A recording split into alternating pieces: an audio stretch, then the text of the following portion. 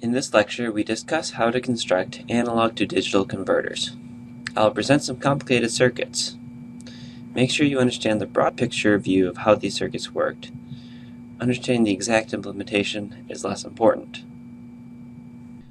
An analog to digital converter is composed of two parts, a digital switch and a quantizer.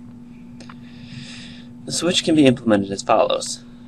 The switch is normally created with a transistor controlled by a clock with period t.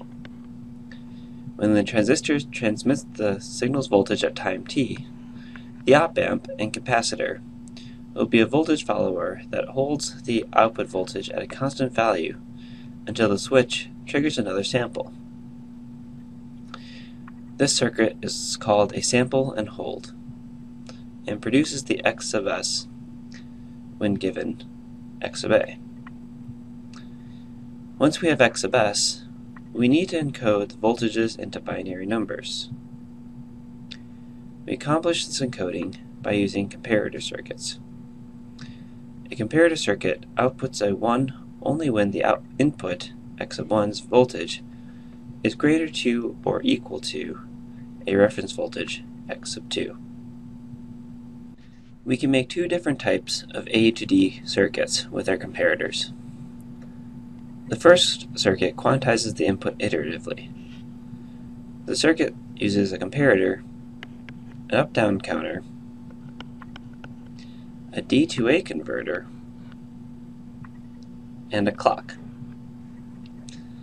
The up-down counter maintains our current approximation of the input voltage. We compare this approximation with the input voltage by converting the approximation back into a voltage using the D to A converter. If the input voltage is greater than the approximated voltage, then we increment our approximation.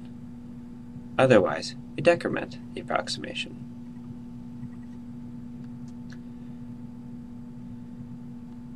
This circuit will slowly approach the best binary encoding for X sub s. The second type of A to D circuit uses many comparators, along with some follow-up combinational logic.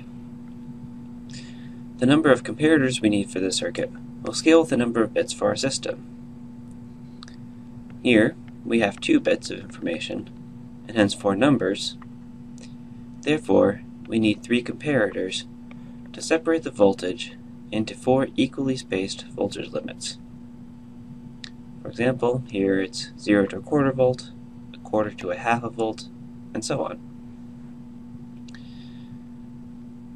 After our comparators have completed their circuit analysis, we then use simple combinational logic to map or encode our voltage into a binary number.